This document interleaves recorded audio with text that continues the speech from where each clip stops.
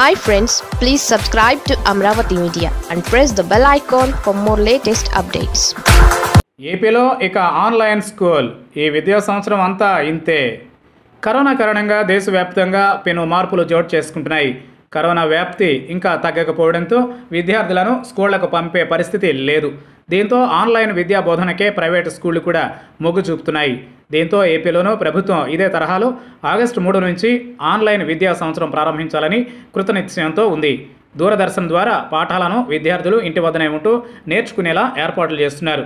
ఏపీలో కరోనా కారణంగా విద్యా సంస్థలు తెరిచే పరిస్థితి లేకపోవడం, ఇప్పటికే విద్యా సంవత్సరం ఆలస్యం కావడంతో ఇక ఆన్లైన్ వైపు వెళ్లాలని ప్రభుత్వం నిర్ణయించింది. ఆగస్టు 3 నుంచి పాఠశాలలు ప్రారంభించాలని కేంద్రం భావిస్తున్న తరుణంలో దాంతో సంబంధం లేకుండా ఇళ్లలోనే ఉంటూ విద్యార్థులు ఆన్లైన్ ద్వారా చదువుకునేలా ఏర్పాట్లు చేస్తోంది.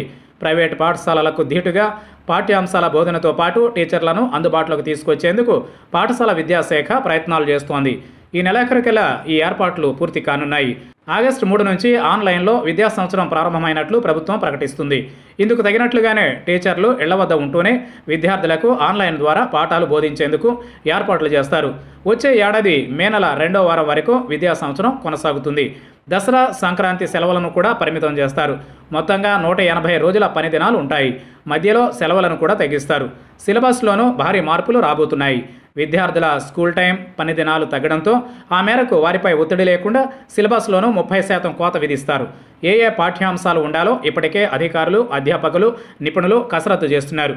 ప్రభుత్వ తాజా నిర్ణయం ప్రకారం దూరదర్శన్, సప్తగిరి, మన టీవీ ఛానళ్లలో ప్రతిరోజు పాఠ్యాంశాలు ప్రసారమవుతాయి. వాటిని విద్యార్థులు ఫాలో కావాల్సి ఉంటుంది. మధ్యలో సందేహాలు వచ్చినప్పుడు టీచర్లను సంప్రదించేందుకు అన్ని ఆన్లైన్ పద్ధతులను అందుబాటులోకి తీసుకొస్తారు. మెసేజ్, వాట్సాప్ ద్వారా టీచర్లను సంప్రదించే అవకాశం కల్పిస్తారు. ఇప్పటికే సప్తగిరి ఛానల్ ద్వారా 1 నుంచి 5వ తరగతి వరకు విద్యార్థులకు బ్రిడ్జ్ కోర్సులను రోజుకు 6 గంటల పాటు ప్రసారం చేస్తున్నారు. వీటిని ఇకపైనా కొనసాగిస్తారు. దీనికి అదనంగా మన టీవీ ద్వారా కూడా పాఠ్యాంశాల బోధన ఉంటుందని అధికారులు చెబుతున్నారు. ప్రతి ఏటా మార్చి నెలలో నిర్వహించే 10వ తరగతి పరీక్షలను ఈసారి ఏప్రిల్కు మారుస్తున్నారు. అలాగే 6 నుంచి 9వ తరగతి వరకు పరీక్షలను మే నెలలో నిర్వహిస్తారు. మే 2వ వారం నుంచి వేసవి సెలవులను ప్రకటిస్తారు. జూన్ 10 నుంచి యథావిధిగా వచ్చే విద్యా సంవత్సరం ప్రారంభించనున్నారు. దీనికి అనుగుణంగా అకాడమిక్ క్యాలెండర్ను, సిలబస్ను త్వరలో పాఠశాల విద్యాశాఖ అధికారులు విడుదల చేయనున్నారు.